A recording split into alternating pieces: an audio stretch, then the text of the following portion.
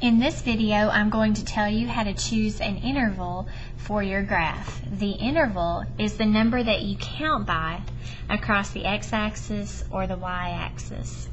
In this example, if the largest number in your x column is 100, you would take the number 100 and divide by 15, the number of spots that you have, and that would give you about 6.6. I rounded that 6.6 to 7 and counted by 7s, 7, 14, 21, and so on. For the y column, you do the same thing.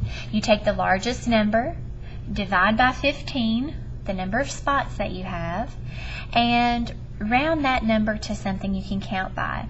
In this case, 815 divided by 15 gave me 54.3, so I rounded to 60 and counted by 60s, 60, 120, 80, and so on.